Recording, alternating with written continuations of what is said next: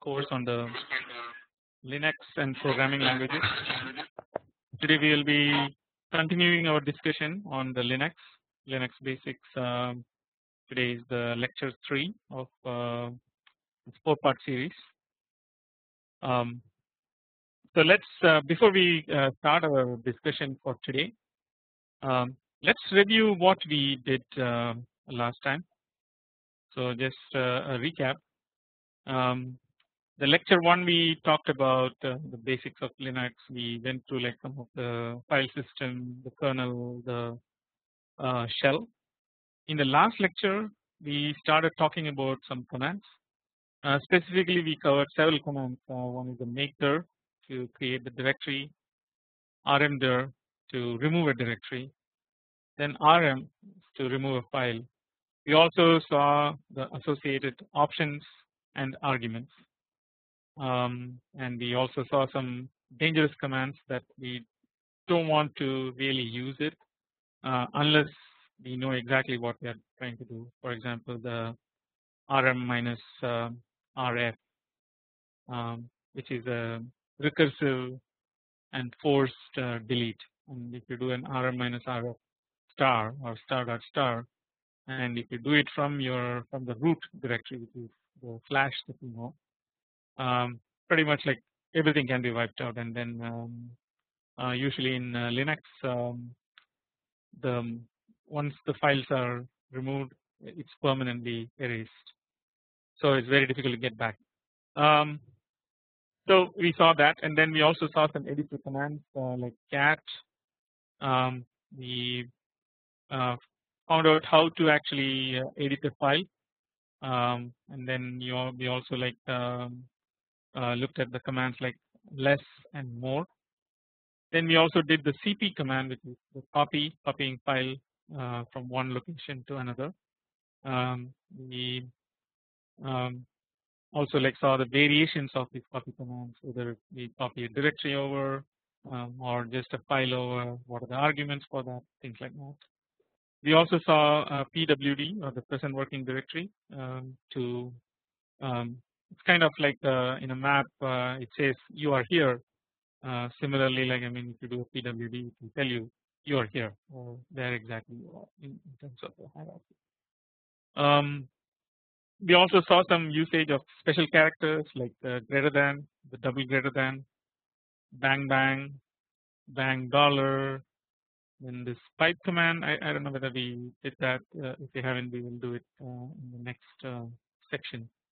And then also semicolon.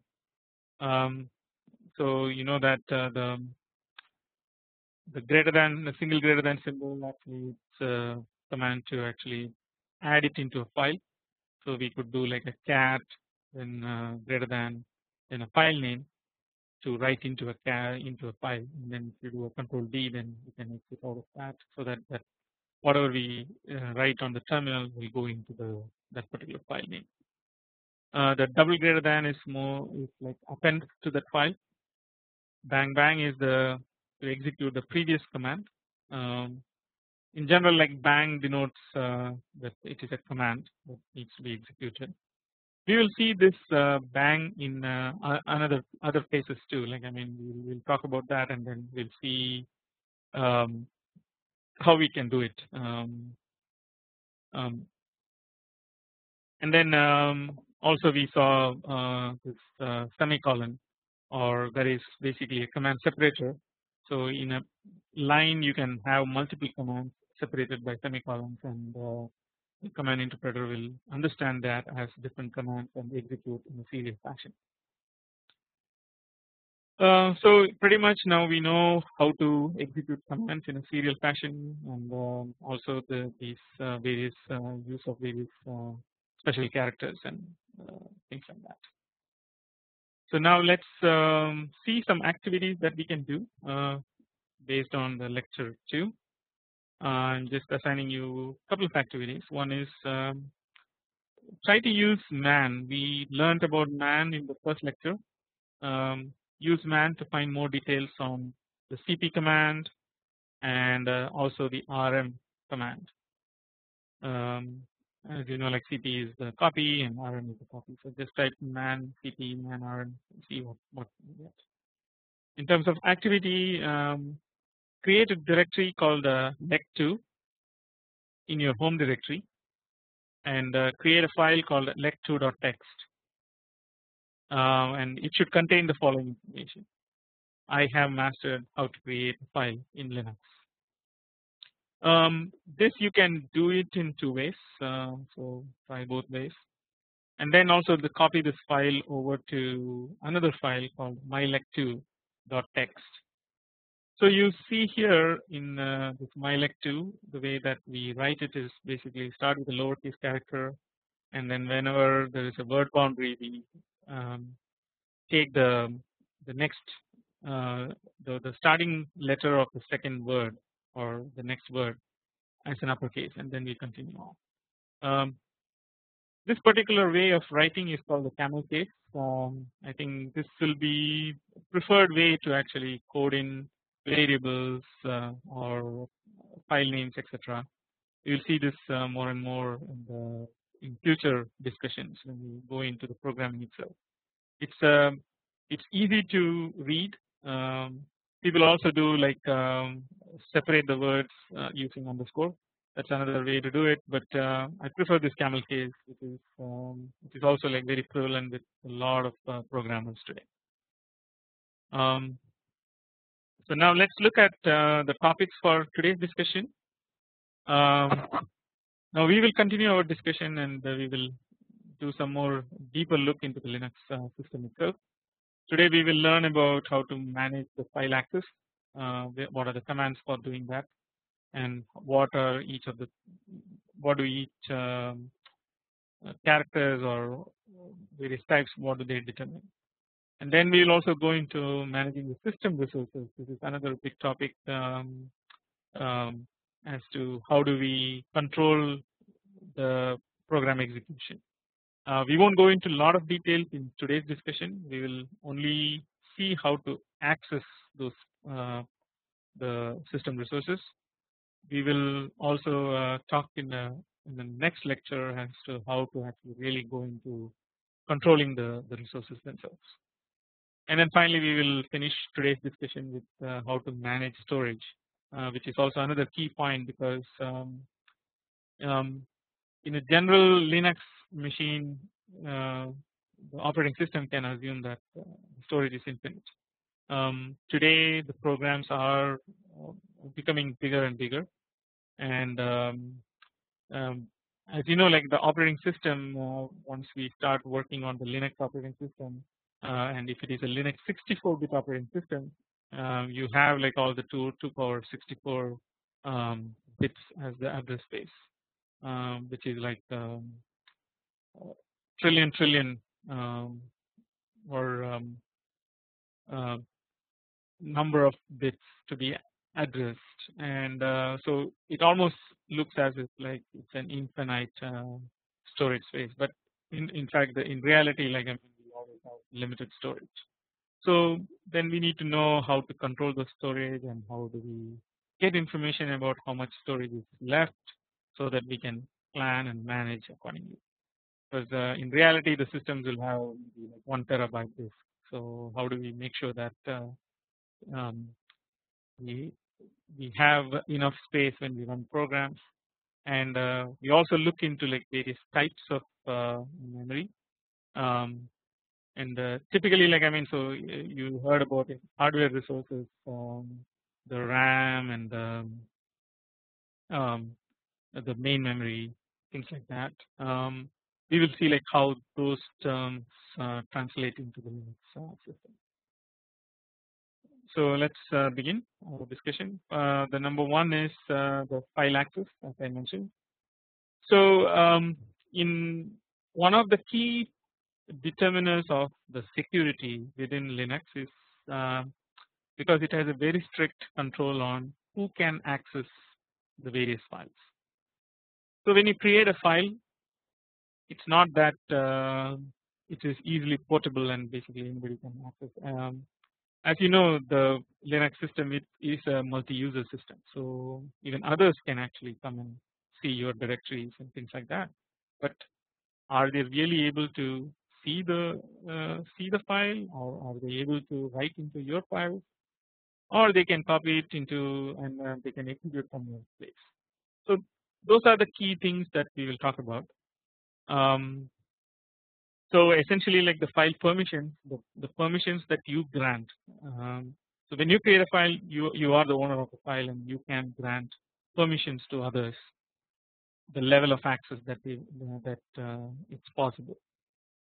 So a typical way to find out what the level of access on any given file is to use the ls -l command.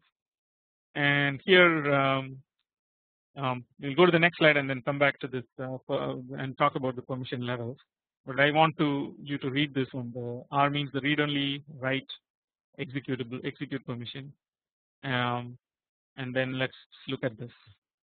So here it's a ls -l command on a particular directory, and then it's ls -la or al, which also now gives us the hidden files which start with the dot and then the file name.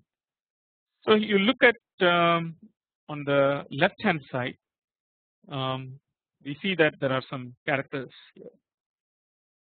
So the way to read this is the first one denotes the directory. Basically, if it's D, then we know that that is a directory, and if it is left blank, then that we know that that's a file. Then you have 3 sets of 3 characters each, and each one is RWX, and this is for this one particularly it's this R-X, and then the third set is also R-X, and this is always the same. Basically, it's RWX, and this could be RWX too, and this also can be RWX. So the way to read this is essentially like the first one, as I said, it's mostly then denotes what is if it is a directory or not. The first set of these RWX characters that denote the user permission, meaning what permission do you have as an owner of this file to access this particular file. So for example, the auto FSK, you only have read and write permission. So R stands for read, W stands for write, and X stands for execute. So in this particular auto FSK, you have just read and write permission. And then the second set of RWX that denote what is the access permission for people who belong to your same group. So in this particular instance, you see the third column and the fourth column. The third column denotes the owner of this particular, or it's called the user of this particular directory, and then the second column, or actually like 1, 2, 3, fourth column is actually the group that this particular user belongs to. So again, the second set of the 3 characters is the permission that you are giving to the group. And finally, the last 3 set, you are saying that it's for everyone else. So for example, in this particular case, the particular directory is readable, writable, and executable, if there are any executable, by this particular user. And this group, it's also called root. The group get the permission to read as well as execute. That means that you can copy any files from this particular directory, and everyone else also gets the read and the executable permission, so that they can also copy as well as execute in this directory. So the same thing, like if you look at this particular example, the file.out, you can tell me what it is. It's again, it's a file that we know, and then this person who is the user gets the read and write permissions, and then all the others get just the read permission. So fairly simple. For example, this media gets the read, write, execute for everyone. So let's look at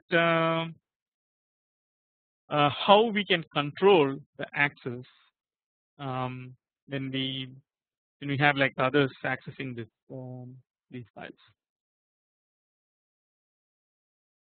So the particular command called change mode is allows the users to change the permissions on for a given user. So in the change mode again we can specify the various options which are essentially the whether it's user group or others or all, and then what is the permission, and then the argument is the file name or the directory name. Actually like for the yeah, mostly it is the file name, and we see like how we can change it here. And then you can change the group permission of a given file just by using the change group. And change ownership is essentially if you want to transfer the ownership of the file from you to somebody else, another user. So then you can use the change on or the chon. So let's look at an example. Here the change mode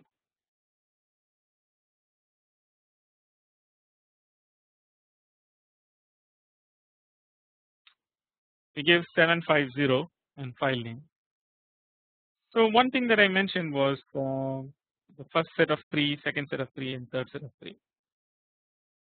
These numbers can be expressed in binary actually. So you can think of this as a 1-bit stream essentially, starting from the first RWX, because the D is actually it's denoted by just the directory, whether it's a directory or not. So now if you look at this one, it's all like it assigns 1 bit at a time. So there are 1, 2, 3, 4, 5, 6, 7, 8, 9 bits in total, and each set of 3 can go from 000 to 111. So now tell me how many combinations are possible. So as you know, since you're all like electronic engineers, you know that actually there are 8 combinations possible. So you can represent numbers from 0 to 7. So for each of them you can represent either 0 to 7. We don't combine it and then we don't use any other thing. Basically we only like go up to a radix 8 notation. So the change mode has this radix 8 notation. So here when we say like 750, that means that the user gets the complete permission, which is read, write, execute, and then comes the 5 for the group, which is only the read and execute. So the middle number is nothing basically, and then finally the others cannot even read or write or execute, no permissions. So here essentially like so we can look at various things and see what the corresponding number is. So can you tell me like what the number for this copy directory is? If you look at it, it's 755. What about say the desktop? Or the desktop, it's actually 6 because it's 110, right? And then 6, 4, and 4. Easy enough. We'll give you some more practice ones that you can go through this exercise and then see how to use the change mode. And this particular shell also offers some uniqueness essentially. Like we talked about this in the first lecture or the second lecture, I think, where it actually color codes the file names so that you know what is what. For example, the AXIRTL is actually it's a directory, and then AXIRTL.zip is like an executable or it's a binary file. And then the green is the text file, things like that we already know about this one. So we will see as to how the operating system determines what type of a file it is, and then how it can actually put together. Actually, in this case, like the make file is actually it's more like treats it as a script. It's writing like it's in black color. So let's look at that, and now we go into like some more system resource commands. One is how to report a date. So the command is just the date.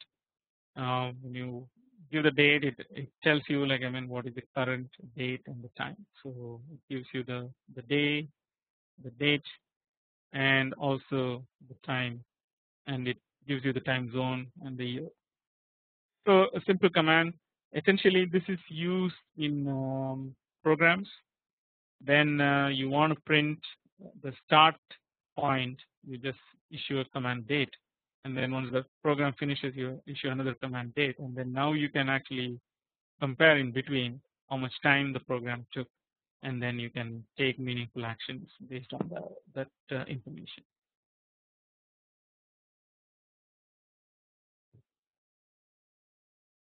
Okay, and then the next one is the change shell command. Essentially, this is to change the user's login shell.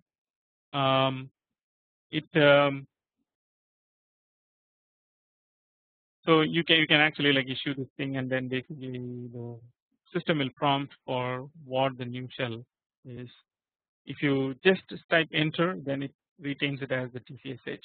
Otherwise, it's changed to bash, for example. So it's an easy command to move from one shell to another.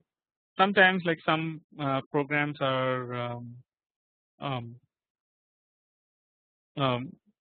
they do want a particular shell, and they want to execute in a particular shell because it demands certain resources and certain control of resources. So this is an easy way to actually change the shell itself. Now let's look at how can we change our password. This is one of the important commands. So here the command is just passwd or password. It's called password, and then you can give options. I would like you to find what are the options available using man password or something like that. But in general, when you type password, the system will prompt you to enter the new password, and it checks against certain pre-specified rules. In this case, it is checking against a dictionary. So if you specify a dictionary word, it rejects that password because it doesn't want a password to be in the dictionary so that somebody can copy it very easily. The system administrator can set up various rules for governing the password. So he can demand certain length of the password, can demand certain special characters included in the password. Today, most passwords in minimum of 8 characters needs a special character, a number, and a case difference. So that kind of gives like a lot more authentication, and so for the user. So once you type in a valid password, then it updates the existing password, and there is a password file where all these passwords are kept. And I think like you can tell me like what will be the permissions for that one. So if you are listening to the earlier slides, the permission for that file, that is protected, and it's only system administrator can actually change that value. So in general, what happens is when you type password, the password command actually gets control of that particular file, and then it lets you edit that file only for your entry. And then once you enter, then it's again put back, and then the permissions are reverted back, and then only the system administrator or the root user can really access that at that point. It's a not read, not write, not execute. I mean maybe execute only by the user. So if you, in terms of the uh, the the numbers that we saw earlier, it could be like 0 0, or actually it will be 1 1. Actually, no, sorry, I'll take it back. It's 7 1 1. So as a group person or as an others, you can only do just um, execute, because you don't want to see others password, and you don't want others to see your password. Now we go into our second topic. This probably will take a long time in today's discussion. We already started talking about this, but I wanted to highlight what is a process in terms of in the context of Linux. So one key thing is when we talk about Linux, we talked about the kernel, we talked about the shell, we talked about the file system. Another key thing is also is a process. In Linux, any instance of a running program is called a process. Here, this is the exact quote from the Linux manual, which is actually listed here. The reference. It's a program, or the way they define it is as follows: a program is a set of machine code instructions and data stored in an executable image on a disk, and it is a passive entity. So a program, they call it as a passive entity, which is there in the disk, hasn't been executed. But a process can be thought of as a computer program in action. So when the program moves to the shell and starts executing, that's what is called a process. So what are the types of processes? For example, the shell, by the nature it's there and it is getting executed, that itself is a process. And any command that you type in, and then as soon as you press enter, that is a process, that becomes a process. So how do we know that what a process is? So the operating system itself assigns a unique process ID. The process ID is also called PID to every process. So it is a number that the operating system assigns to the particular process. So as soon as, internally what happens is as soon as you type in a command and press enter, the operating system takes over. It looks at that command. It first assigns a process. Process is a specific set of resources required to run that program, and then it starts that process and it assigns that process ID so that it can track at any point what is happening to that process. Because the states of process is very important. The state could be running the process, or it's a waiting process, or it's a stopped process, or a zombie process. So we will see how we can distinguish these processes in a much later stage. But at least, like, I want you to understand that the way the commands are run is by using these processes. So one of the key things is how do we control these processes and how do we report these processes. That's what we will be learning in the next few slides. So to view the processes that you're running, the simple command is called PS, or process show.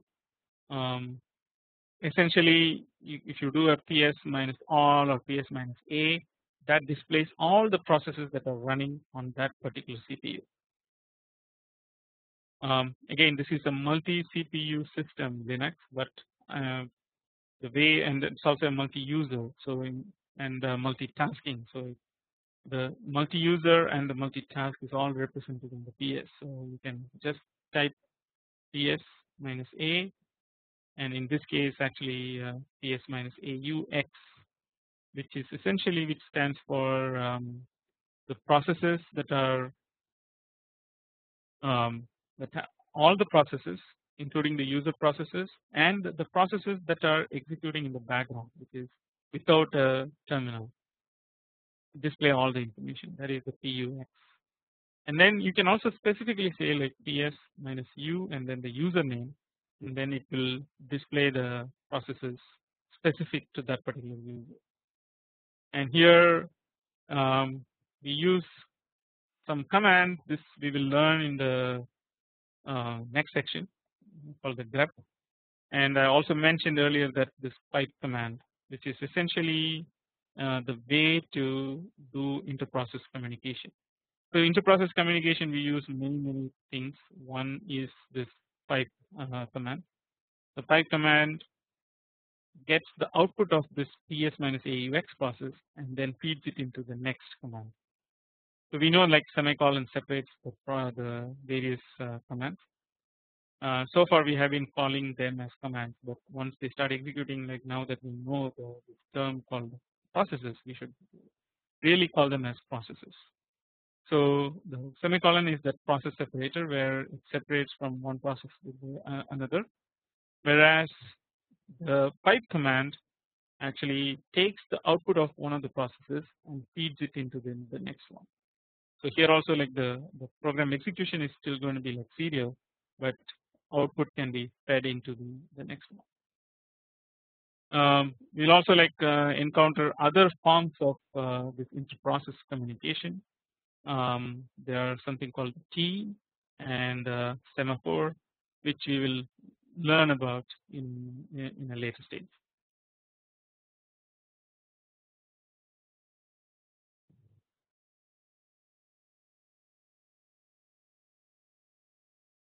So let's look at how this ps command is issued and what are the outputs. So in a simple scenario, when you type ps, this is a single user. This particular machine is used just by, or this particular session is used by just one user, and now it displays essentially like this information, which is the PID I mentioned, the process ID, which is 30380. That's assigned to the shell. So it starts from this particular terminal ETS5, and then it started at time 0, and the command is itself is the TC shell. And then since we type the PS, that PS actually started another process. That ID is 30494, and the process command is PS. So simple enough, and it can be more complicated than this, but at least like we will know how to display these processes.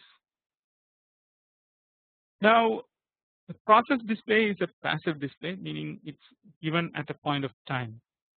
But how can we look at least the system resources on an ongoing basis? We want to see how things change on a continuous basis, and when we are running a program, we want to know how much the program is taking, because there is no point in actually like running PS every time. We have to do it like every microsecond.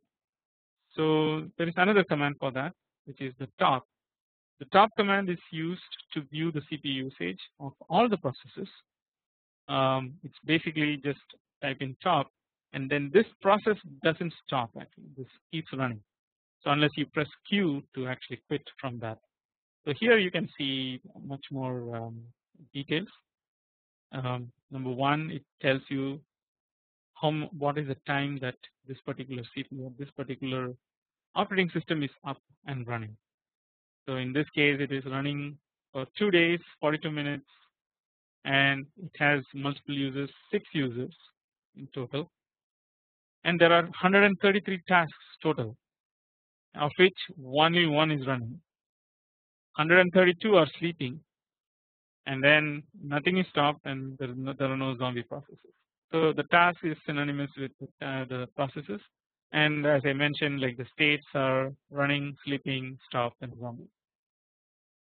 So how much is the CPU utilization? Here it's only like 0.7% by the system, and then 0.1% is for the 0.7% is the user task, 0.1% is the system task, and various others basically. And then here we also have a concept of the memory. So usually there are two or three types of memories actually. One is the memory that is available. There is also some concept of virtual memory which we will talk about, and then finally the swap space. So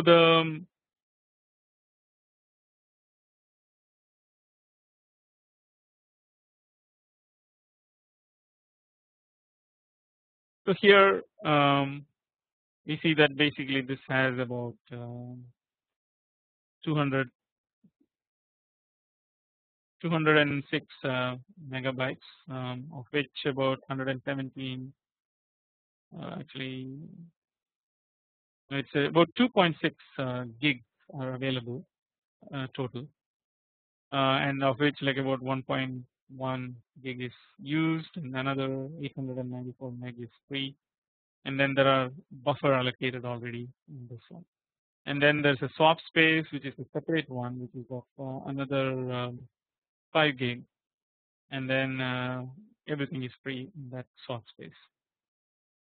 And now you see actually the real meat of the command, which is it displays the process ID, who is the owner of that process, and then the various notations. This we will talk about it later. So here there's also like the virtual memory, which is displayed as to how much virtual memory it is taking, how much resident memory it is taking, and then this is the shared memory, and then finally the CPU percentage, and then how much time it is running.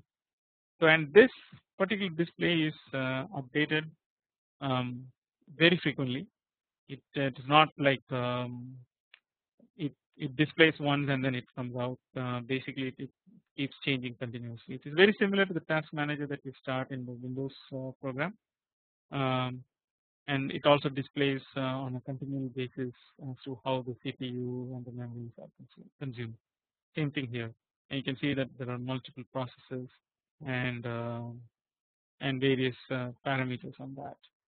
And PR denotes the priority, and then this is the niceness basically. So we will talk about these additional things in the next lecture. So now an important thing basically, once you know like how to run the process, how to start a process, which is essentially give a command. But now how do you kill the process? This is also another key important things essentially. The command is essentially kill.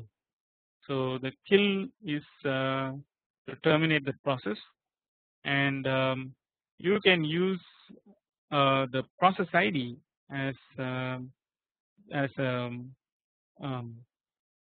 way to identify which process to kill.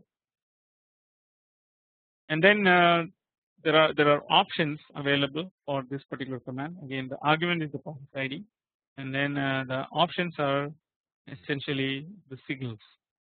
So here the kill -9 means 9 is the highest level of that particular signal, which means that immediately kill and don't even worry about anything, like there is nothing, just kill the process. So the essentially it generates this signal called kill, which is essentially to kill the process for sure. There is no questions asked, just kill it. The kill 0 essentially means terminates all the current processes except your shell. So anything else is running, like this is like even without any arguments, just kill 0 and then it will kill all the processes that are running on that particular CPU. So once we also like know how to communicate and how to use the network, we will see like other commands to work with the load balancing systems. Probably like we will learn about that in the fourth lecture, the next lecture. So here this is the top command, or actually it's a ps-u, where it displays all the processes running by this particular user, and you have the process ID. So you kill this one, it's actually right here, this particular, sorry, the 30508 is right here, and that's the top command. So that one you can just kill it using this kill -9.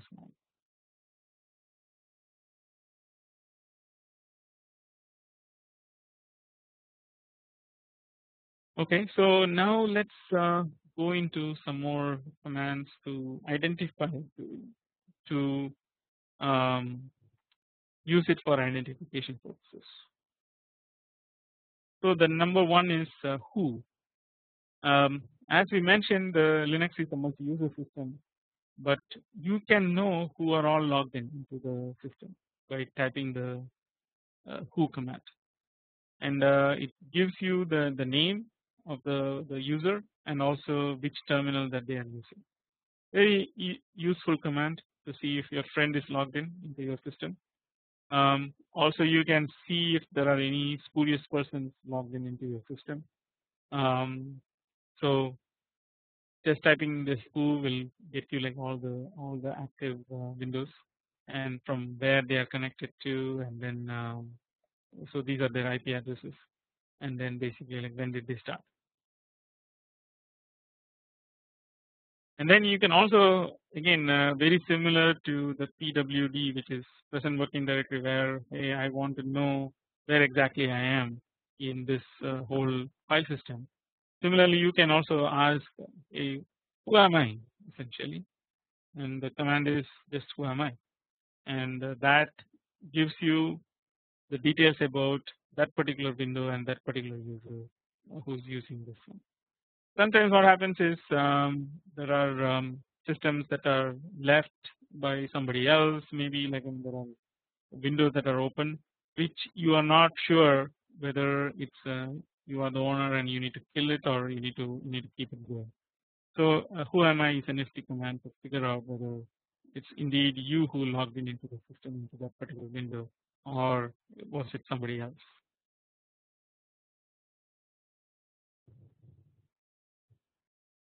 So there are two variations here. One is, if you notice, actually this one is who, that who space am space I, and that gives you more details. And if you continuously type in just who am I in one word, then that gives you just your username. It doesn't give you like a lot of details more than that. Now we come to the third section, which is how do we control the disk space, or essentially. So one thing to note is in Linux we said that basically everything is through the directories, and essentially even disks can be mounted in various directories. So the various mount points are also given as directories. So you can, it's very easy to add additional disk space that if you want, or remove a particular disk also. So at any point people could remove stuff or add more stuff into the system. So one of the key things that we need to know is how do we what is the availability and how much disk space is there that we can use, and also if where exactly is that disk located. So the commands that we study right now are du, which is essentially, it stands for disk usage, and it gives you the options. I mean, you can give options as well as the argument. Argument is the directory or the file. It gives you the exact amount of disk space in use essentially. So we will see like how this command gets executed. If the du minus sh, the file or directory, that gives the size of the file or the directory. And then the other one is the df command, the df minus h and the df minus kh. This one gives you the available space mounted on a file system. So the du is more like the particular file, the particular directory itself, essentially as to how much it is getting, how much space it is being used by that directory. Whereas a df will give you more information regarding the whole disk itself as to what is the available space, where is it mounted, and things like that. And then free is another command which gives you the amount of free space in the system. So let's look at an example with these. So here, so there is this home methane which has various files in the directory. So you do the ls and then you know all those things. Now you want to know, like, I mean, what is the size of this text1.txt. So you can say du minus sh, just the text.txt, text1.txt, and then it gives you it's about 4K. You can get this information also by just using ls minus l that you already know about, I'm assuming, and that gives you on the 5th column, I think, will display the amount of space that the each of the file is taking. Typically for directories it lists as 0. So the du minus sh at directory will also specify, will give you the amount of space taken by that directory. Then the df minus h here actually gives you the particular file system, and as I mentioned, the disks are, even though they are hardware objects, they become directory. So it is in /dev/sda10. So /dev is all the disks are mounted on that one, and then here it's 112G is the size, out of which 110 is being used, and the use is actually 100% because 2 cannot be represented, so it's really 100%. So you need to go and like change this one. And then there is something called none, and then basically about 1 gig is there, and then all the things are available, and that is mounted on /dev shm. So now you also have this command free, and that gives you, like, I mean, how much is the total memory, how much is used, and how much is free. And then there's the shared memory, some of the buffers that are special types of memory. The cache area is another special one, and then how much swap space is available. The swap space is essentially required for swapping a program with another one. So processes, when you swap processes, you need this swap space.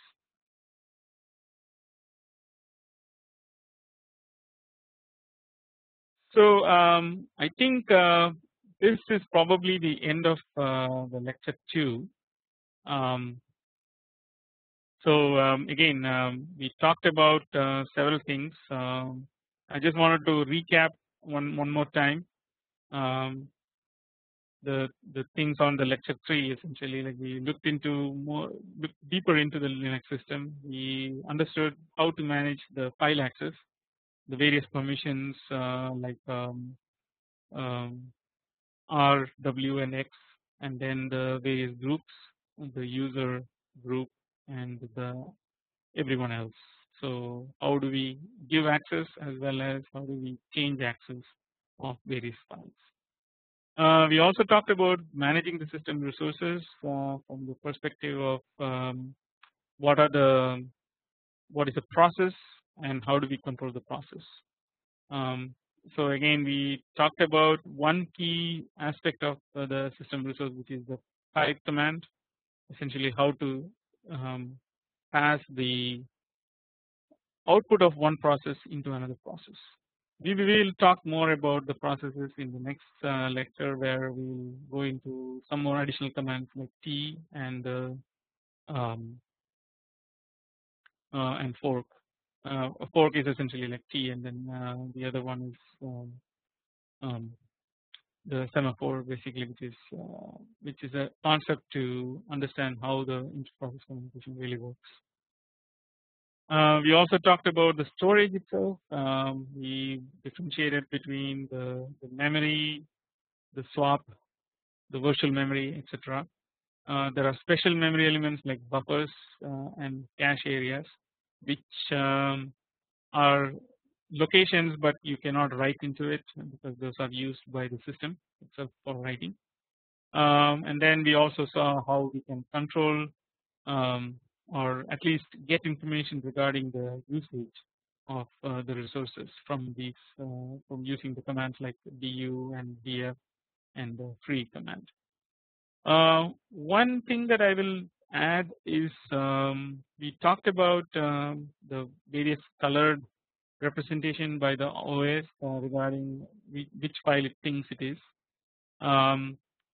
So as you know, in Linux or in with any the Unix type of operating system, you have you can write scripts that we will see more and more, and also we have regular files, the flat files. So the way to use or write a script is essentially we need to preface the script with whatever the shell that we want to use, usually in the form of hash bang. Then we will specify which shell that we want to use, like maybe user bin, wish, user bin, just sh will also work. So if we specify that line as the first line in the file, then the interpreter treats that file as a script, and then it actually runs that the script itself. It knows that it needs to execute. You still need to give the file permission as the execute permission, but the difference between a normal file and executable file is I mean executable file in the form of a script. The script is essentially it's a human readable program.